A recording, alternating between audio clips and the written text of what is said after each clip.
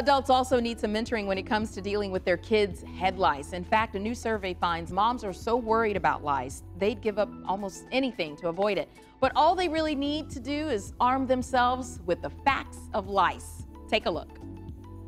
Head lice is a dreaded problem. More than half of moms in a new Facts of Lice online survey sponsored by Arbor Pharmaceuticals say they have dealt with head lice in their homes. Nurse practitioner Wendy Wright says the tough part is identifying it, then treating it correctly. Head lice are about 1 millimeter in size, and they can actually change color depending upon the color of the child's hair. So that makes them often really difficult to spot. Your next step should be talking to your doctor about the best treatment options. You don't have to go this alone.